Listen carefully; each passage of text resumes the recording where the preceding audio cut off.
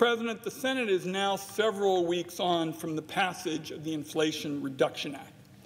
This legislation is transformational, and it's going to improve the lives of millions.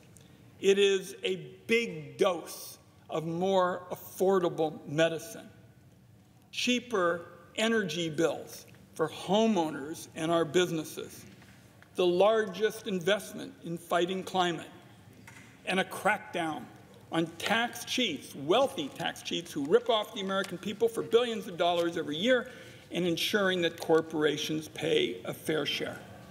I'm very proud to be able to say that the vast majority of this bill came from the Senate Finance Committee majority. Our team collectively spent thousands and thousands of hours developing these proposals, building support for them under zero margin for error, and guaranteeing that they could pass under the challenging Senate rules. Senate Democrats spent a full year debating what would go into the bill before it finally came together, but the dedicated staff at the Finance Committee began its work long before that. Several of the most important provisions of the bill go back more than a decade. So I want to spend a few minutes making sure that committee and personal office staff, as well as the incredible team at the Joint Committee on Tax, Congressional Budget Office, and Legislative Council, understand how much the Senate appreciates them. I'm going to shout out a few specifics to Senate staff, and I'd like to really describe how some of the most important issues actually got into the bill. Tiffany Smith, for example, leads the best and hardest working tax policy team in public life. In fact, she was instrumental in working with the President and the Senate and Senator Warren on working on their very important minimum tax with respect to corporations. The Clean Energy for America bill, which passed the Senate Finance Committee in the middle of 2021, made up 90% of the final climate package that we dealt with here in the Senate. It meant that for the first time in American history, we in effect set aside the tax code and say that for the future, the more you reduce carbon emissions, the bigger your tax savings. And none of it could have happened without a young staffer named Bobby Andres, who day after day for years reached out to every member of the Senate on both sides of the aisle, made himself available so that we could build a technology-neutral, science-driven, market-oriented approach that is going to make it possible for us to reduce carbon emissions significantly by the end of this decade. It simply doesn't happen without this dedicated young man, Bobby Andres.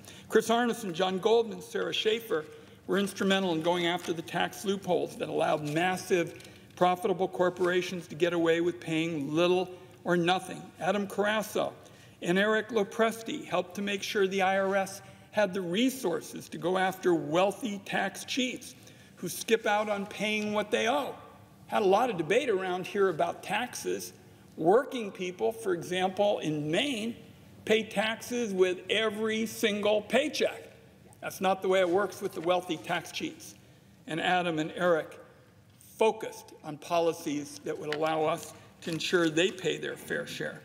Drew Crouch contributed tax policy help on prescription drugs. Rachel Kaus put in extensive work in developing the billionaire income tax. The President, by the way, has a billionaire minimum income tax. Hasn't been enacted fully yet, but I think it's well understood that everybody in America has to pay their fair share.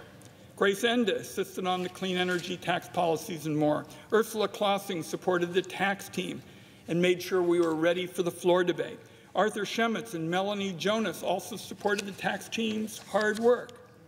One other point about the Finance Committee's majority tax team. If anybody out there mistakenly believes that it is easy to offset legislation passed in the Senate, the reason they might think that way is because our incredible tax team somehow made it look effortless. The truth is, it takes a ton of hard work. Patricio Gonzalez, a member of our investigative team, has been digging into the tax practices of some of the biggest drug companies. His work went a long way to convincing key senators that our corporate laws needed reform, our corporate tax laws. Ryder Tobin, another member of the investigations team, contributed to that work and made it possible for us to survive the grueling floor debate, as did Madison Moskowitz, Claire Caliban, and Bonnie Million. Healthcare. When it comes to drug prices, Big Pharma had a stranglehold on the United States Senate for way too long. They used that ban on negotiation and guarded it like it was the Holy Grail. Well, of course, everybody wants to negotiate. That's the way it works in our economic system, a free enterprise system. We were able to lift that curse, and we were able to win negotiation. Sean Bishop and the Finance Committee Health Team took on Big Pharma. Anna Kaltenbeck, these two in particular, showed that people, the seniors and consumers all over the country, can beat the biggest lobbies in the country, and none of them are bigger than Big Pharma. We made other important changes. Protection in Medicare Part D, a $2,000 annual out-of-pocket cap on medications and price gouging. Raghav Agarwal made a huge difference there. And by the way, Mr. President, the penalty on price gouging kicks in just a few days, October 1. That was because the Senate Finance team insisted on it. When families in Oregon and across the country are getting hit by prices, even DeGoff worked on making sure there would be more help in the Affordable Care Act for those families trying to afford their coverage. That's going to save people hundreds of dollars a year. Family of four, with the help with those ACA premiums, some of them are going to save those families of four up to $2,400 a year. Peter Feist worked on capping the out-of-pocket cost of insulin for seniors at $35 a month, another huge saving. And Liz Durbin expanded Medicaid coverage for adults for vaccines. Now, a lot of people pitched in on this whole system known as the Byrd Rules, an extraordinarily Byzantine, complicated set of processes, and it included Liz Durbin, whose legal acumen was invaluable to help us navigate the Byrd Rule, Peter Feist, Kristen Lundy, Kimberly Lattimore, Mary Ellis, Daniel Wyden, all from the health team were hugely valuable. And on the trade side, Sally Lang and Virginia Lenahan helped with the clean energy provisions, which, of course, we hope to get our clean energy all across this country, and a lot of people around the world are going to want to buy our clean energy as well. When it comes to the Byrd Rules, the point man on the Finance Committee is our inimitable counsel, Mike Evans. The whole thing comes crashing down if you don't comply with the Byrd Rules. Nobody in America, Mr. President, is more skilled or experienced than Mike Evans at making sure that you have navigated this procedural gauntlet here in the Senate known as the Byrd Rules. Opposing counsels somehow, when they see Mike coming, end up weeping, because when he enters the room and he's got his stacks of paper in place, we know that the Byrd Rule, which is arduous work, Mike approaches with humor, with grace, with skill, and a track record in terms of winning that is unparalleled. He's a valued member of our senior leadership team who put years into this. I want to thank him, Jeff Michaels, our chief of staff, who has been with me throughout my time in public service, who gets the intersection of politics and being able to find the votes better than anybody anywhere. Our inestimable chief at the committee, Josh Schenkman, Sarah Bittleman, John Dickus, Isaiah Aiken.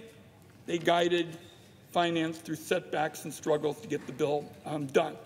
Finally, some wonderful people in the communication space, Ashley Chapital on tax and investigations, Taylor Harvey on health, Ryan Carey, who can actually put complicated political issues in English, and Emily Zonla Hostetler, our digital director.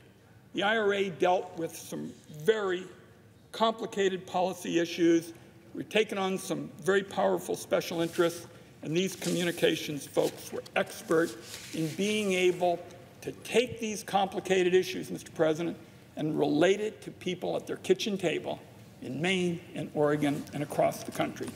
Finally, I want to thank the wonderful people at the alphabet agencies, the Joint Committee on Taxation, called JCT, led by Tom Barthold, the CBO with Director Phil Schwagel, Senior Legislative Counsel that helped us, Mark McGonigal, Jim Franson, Allison Otto, and Vince Gianni on health policies, John Getchus, Kelly Thornburg, Ruth Ernst, and Phil Lynch.